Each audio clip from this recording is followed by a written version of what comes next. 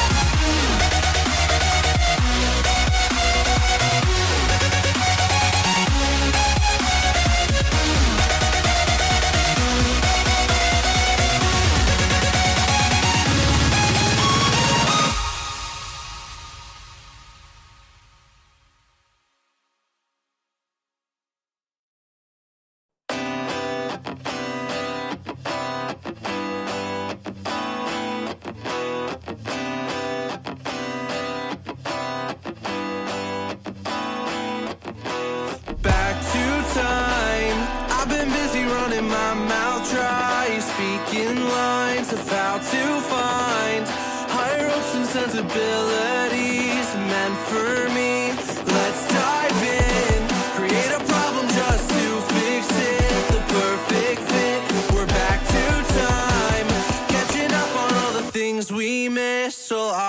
sinking ship.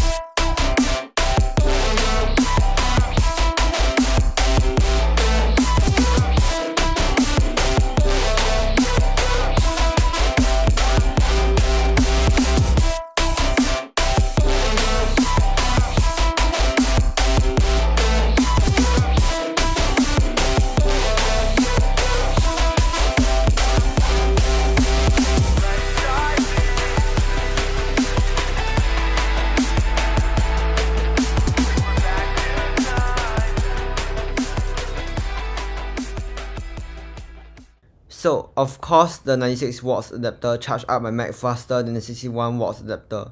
From the end results, it looks as if the 96 watts adapter is only 12 minutes faster than the 61 watts adapter.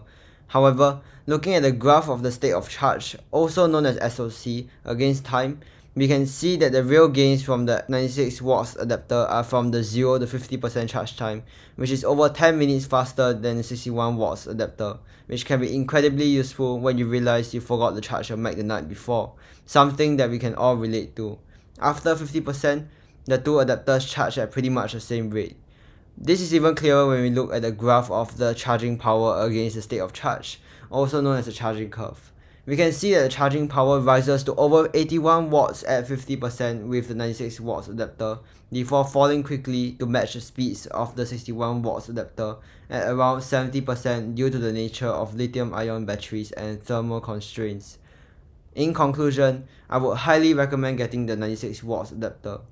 For $14, the fast charging to 60% is really useful and worth the money. And who would save $14 and miss fast charging on a MacBook which starts at nearly $3,000?